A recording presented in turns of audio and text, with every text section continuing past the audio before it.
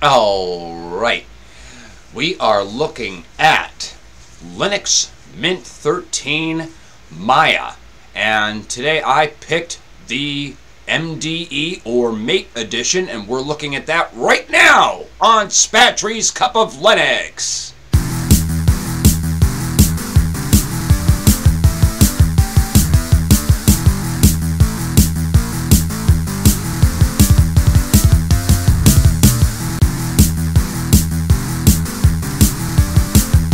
Alright, Linux Mint is the first distribution that I tried when I decided to switch to Linux last year and stick with it. And this is Linux Mint 13. This uses, this particular flavor that I downloaded is the MDE version.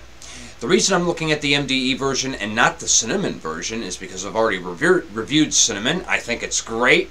And I wanted to see what progress the MDE or Mate or Mate, whatever they want to call it, the Mate desktop environment has made. And I'm telling you what, folks, this looks good. Now, I know a number of people have been complaining that the Mate desktop environment has been kind of buggy since it forked, but I'm starting to see some pretty nice improvements. Now, one thing I really like about it is the fact that they've really done a nice job with improving its appearance. You can see we have some gradients and that sort of thing, including with it. The text looks nice and crisp, and I like the overall display of the icons and everything. And of course, this is great for all of you people who really loved Gnome 2 and really hated Gnome 3 when it came out. You know, the nice thing is you can right-click on your panel. You can add items to your panel. There are a number of widgets to choose from. And then, of course, everybody knows about the wonderful Linux Mint menu. You did know about the Linux Mint menu, didn't you? Well, if you didn't, I'll show it to you. You know, this is a good contender to Cardapio. And the thing that I like about this is, you know, you can easily search for things, and you can see I've already done a search on this. I wanted to see if Compiz came pre-installed with this before I started recording, and it doesn't, but the thing is you can get it from the repositories. But one thing I really like about this is how everything is organized.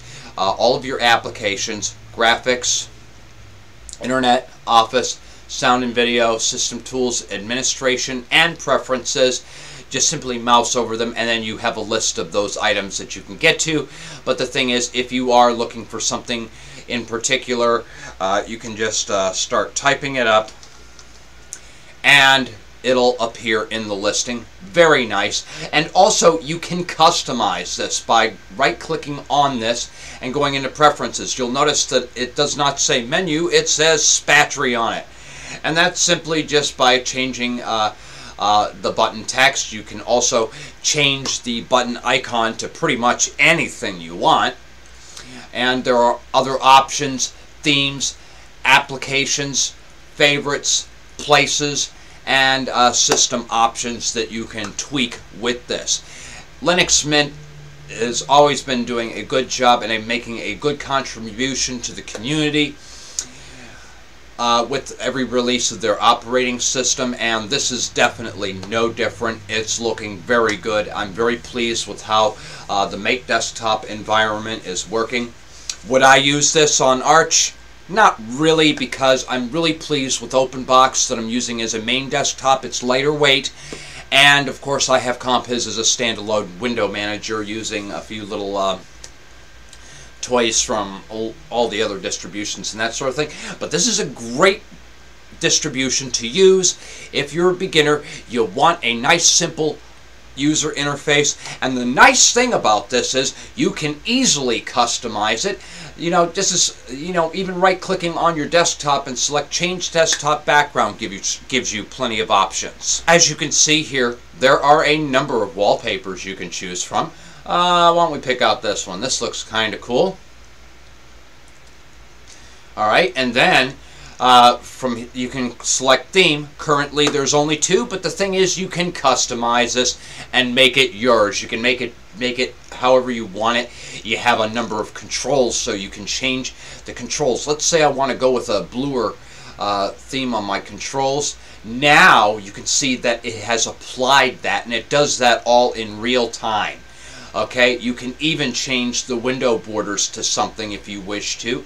And okay, so we gave that the Windows Millennium Edition look if we want. I mean, hey, the possibilities are endless, and you can go on Gnome Look to download more window borders if you want them. Okay, you have a number of icon sets to choose from, or you can download ones that you want. And then, of course, just 2 sets of pointers.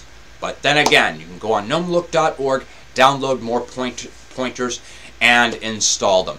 You can follow my Pin Guy OS how-to series on my channel. I show you how to customize the GNOME 2 environment, and you should be able to apply those tutorials to the Mate desktop environment. All in all, I'm very pleased with what Linux Mint has done here.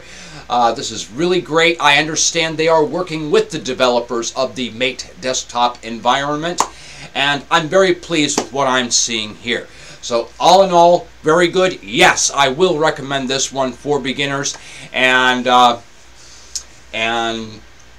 what can I say? I think I'm going to slap this one on one of the computers next door and let everybody have a little play with it. All right, well, that's all I've got on Mint 13. Wonderful job, folks. We'll see you next time.